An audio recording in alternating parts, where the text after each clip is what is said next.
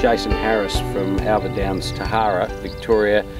Jace, just tell us a bit about your operation here, mate. Yep, okay, well firstly we've got a Hereford and Simmental herd, and we run about 700 cows. We basically turning off steers, and we've got a client that's been with us for approximately 12 years. He comes and buys direct off farm, and yeah, that's sort of the basis of our operation. Jason, tell us a bit about the commercial output from your farm.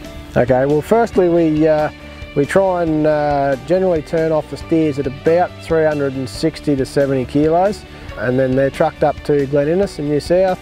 You know, they can turn them out on their grass and they'll finish them.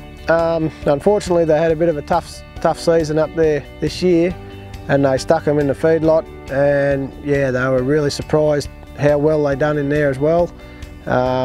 Even the owners of the feedlot said that they'd never seen cattle do what these cattle did, you know, in such a short time. Overweight game. Yeah, overweight, yeah. So yeah, look, they are very happy with them overall. Tell us a bit about the fertility of the herd and how you find the Simmental Hereford cross mix. Yeah, well look, I mean, they produce a lot of milk and they do well down in this country.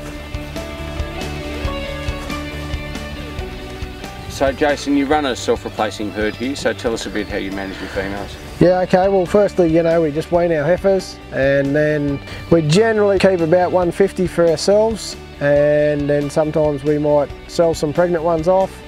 We try not to select too early on what we're going to keep. We like to sort of keep them for a little bit longer. We find it helps selecting the animal better with a bit more size about them.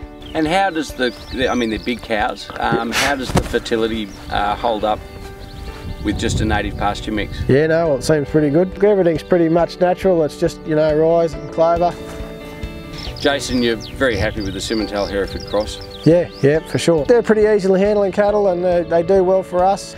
They pretty much do everything themselves, and yeah, the finished product is pretty good. Jason, thank you very much for your time. No dramas.